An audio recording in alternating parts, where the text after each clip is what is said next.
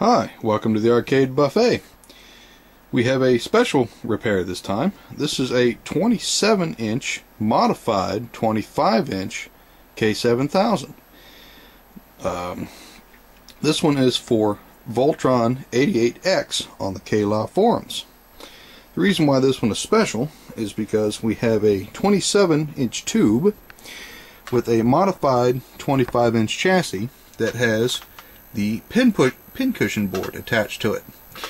Now, it's very hard to do this unless you have one of these K7s with a pin cushion board, and they are not very common. I've only seen 2 or 3 of them since I've been repairing chassis, not too many. But you have to add a width cap and adjust everything, which is kind of a pain.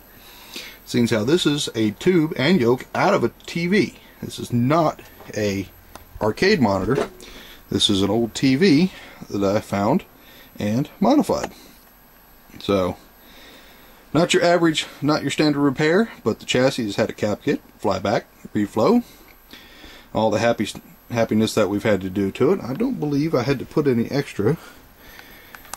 No, this one's a standard repair. Did not have to put anything else extra on it, except for add the addition of the width cap. So, here it is, looking fantastic.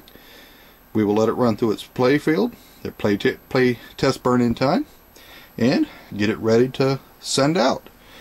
This one is tube and all that goes, not just the chassis. So we will get it to him and get it put in his game. Looking fantastic. If you have any questions or comments, please leave them at the bottom of this video, or hit me up at my Gmail, thearcadebuffet@gmail.com, or visit my site, thearcadebuffet.com. Thanks, and see you soon.